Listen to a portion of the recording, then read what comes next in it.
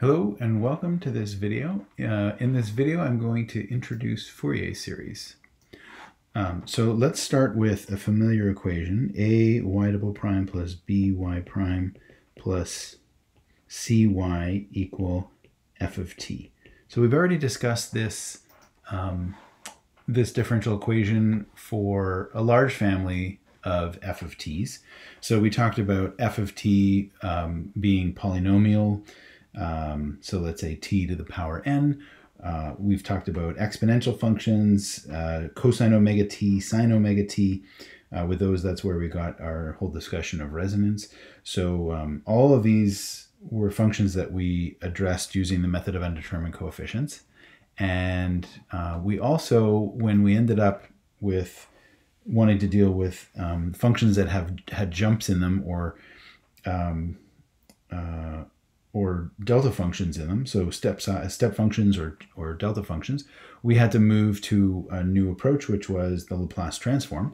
And now what I'd like to do is use this same formalism to motivate Fourier series and expand our collection of f of t's to all periodic functions. So let's assume here that f of t is periodic, meaning it repeats. And how often does it repeat? It's periodic with period t, capital T. So what that looks like is, let's draw it here. So I'll go to maybe a little more space there. T, 2t, 3t, and our function. Now I'm not going to make very strong assumptions about it. I'm not even going to assume that it's continuous. So let's say it's a function like this that then jumps down all the way back to where it started with the origin, and continues like this, repeating indefinitely. Now this looks like a function that could easily be represented by a sum of Heaviside type functions. But the problem with that is that we need an infinite series of them to keep on going off to infinity in the forward direction. And so we're going to try something a little bit different. So let's just think about if we could represent this instead of by this straight lines with jumps. Let's think about whether we might be able to represent these with trig functions. So the period of this is going to be t, and so what we need is a function that repeats every capital T. And we also want one that has the same symmetry as this. And if I draw this going back in time to back here, you can see that this function has an odd symmetry about the origin. So what I'm going to do is I'm going to try, how well can I do if I just take the sine of, and now I need the right period, so I'll put in 2 pi over capital T multiplied by t. And you can see how plugging in capital T for little t gives me sine of 2 pi. So that's going to give me a period of capital T. Now, what does this look like? So obviously, this function f of t here, so this is f of t, it has a negative area here and a positive area there, so, or a positive value. And so we probably want to do something like minus and then maybe multiply by some scale. And if we choose a very cleverly or well, we could get a function that looks like that in there. And that would repeat every capital T and so on, going back in time as well. And you can see that that does okay, but it really misses here, and it really misses here and here. And so because it overshoots in some places and undershoots in other places, I have to fix that. And you'll notice that the way it overshoots and undershoots is alternating. So what I wouldn't mind having here is something that subtracts off a little bit more over here adds something here, subtracts off something there, and adds something here to what I already have. And now what does that? Well, something that is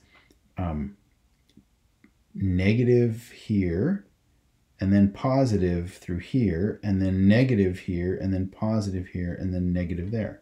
So you can see that if I add to this, so this, I'm going to call this one A1, and then I'm going to add to this A2 times the sine of, and this one that I just drew here that's going up and down in the right places to fill in those gaps a little bit more, is going to be the sine of 2 pi over t. But now this one has a period of half what the one I just had. So then what I have to change is that 2 has to change into a 4. And now when I get to t little t equal t over 2, so if I plug in capital T over 2 here, then I get to 2 pi, and that means this has a period of pi t over 2. So that's the type that I want, and then that will be a little bit closer. And that's not going to be perfect, but I can always keep on adding or subtracting, depending on what I need, more and more of these coefficients. So let's go over to Desmos and actually take a look at what this looks like if we program it up. So here is Desmos, zoomed in a little too far. Hang on, let me fix that. So what you can see here is a plot of the function that I started with, which is in blue.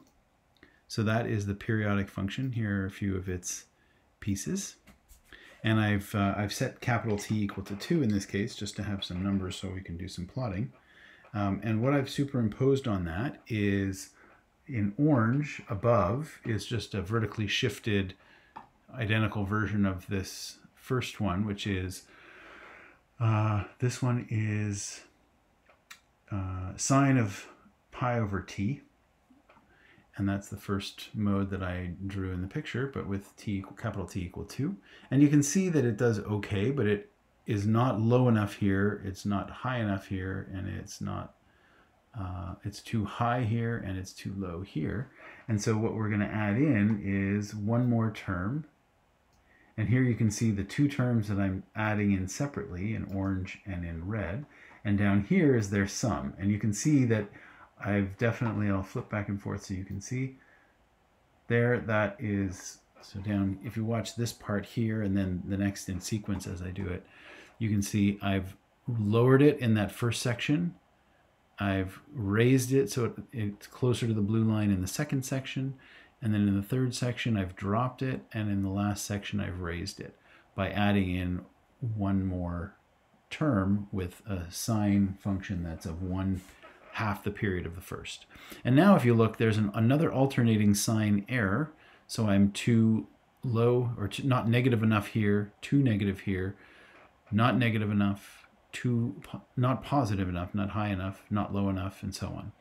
So I can add in another term with m equal 3, and this one will pull, this one actually is not a huge, doesn't make a huge impact, it's a little bit better. But then n equal 4 is going to iron out some of the kinks I just described when we were at m equal 2. And a lot of the kinks that we are adding in as we go to m equal 5 and so on are very subtle and tricky to see, but we're going to learn how to do calculations to fill in those with the exact right coefficient. And you can see here, if you look at my formulas, you can see that I've figured out that there's a coefficient required here of 2 over pi, and here 2 over 2 pi, and here 2 over 3 pi, and so on. So that's finding the Fourier coefficients, and we'll do that in a subsequent video. But here you can see I've put it all together into a sum of sine of n pi t multiplied by minus 1 over n pi, and all multiplied by 2. And what I get as I increase the value of m, now I'm not plotting all of them above anymore because it would just get too crowded, but I'm still plotting the sum of all of these, and you can see that the function is getting closer and closer to the original blue function. It's almost laying right on top of it in the middle of that ramp.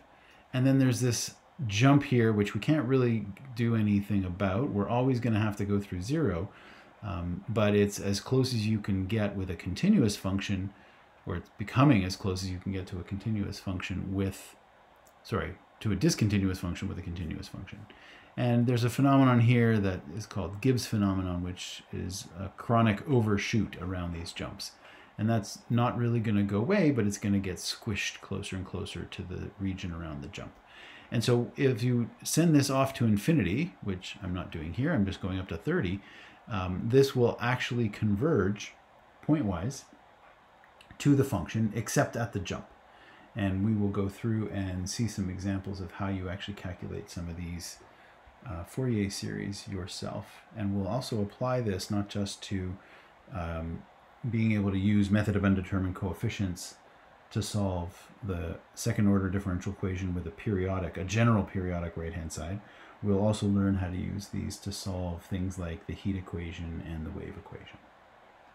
Those will come up in subsequent videos.